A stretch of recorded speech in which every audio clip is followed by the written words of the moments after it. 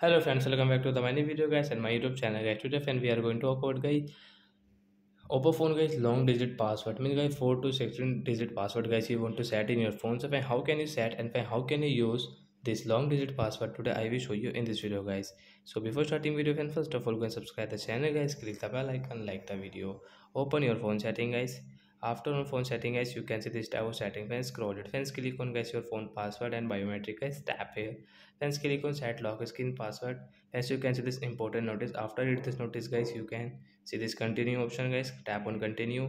Friends, you can see use a different password type guys. Tap here.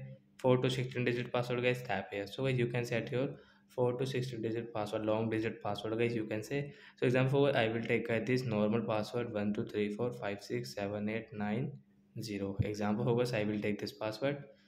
But guys, you can set according to yourself. So a 10 digit password guys we will set in our Oppo phone.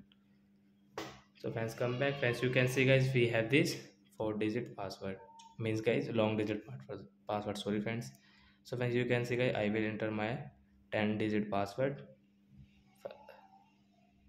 So like that guys we can set long digit password and we can use in Oppo phone. So that's it guys, thanks for watching the video, bye guys.